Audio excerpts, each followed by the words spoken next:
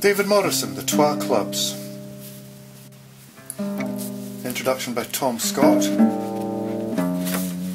know Tom Scott's worked very well from his, I suppose you could call it epic, The Tree. Tom Scott is actually a friend of, or was a friend of, some very good family friends of my own.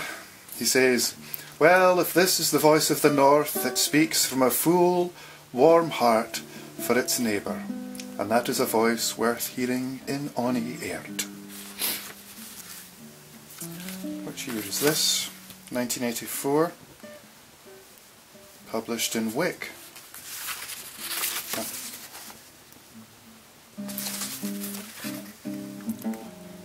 We'll read a couple.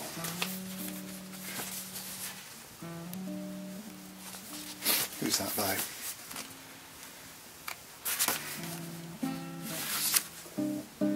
Fergus Mather. No, photographs by Fergus Mather. The drawing is by Alan Hendry.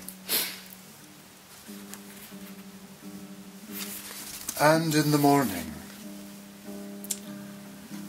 And in the morning I wake with the kids after a sma hoor, heavy beer, heavy whiskey, heavy talking session. And in the morning I wake with the kids, thinking, what another wasted night.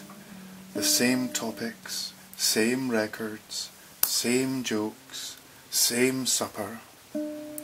And in the morning I wake with the kids, wishing to deep sleep away the fag mouth, whiskey gut, and throbbing brow.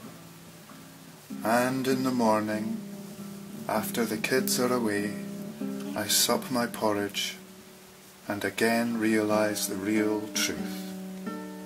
I welcome those friends with their fags, booze, and small, small talk. Too much the pen poised, the cream page, the contorted mind, realising cruel limitations impossible to accept.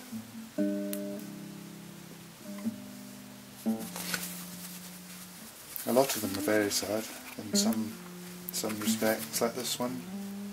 Walk This Way, which is really about a man walking into, or a man feeling inadequacy, walking into alcoholism, marriage, debt.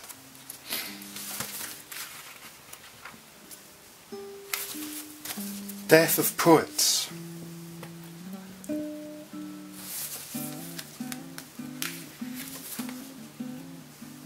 I've matured by the death of poets, and my heart-mind names them constantly. Giants of life and consistency, rebels for their own rebel cause.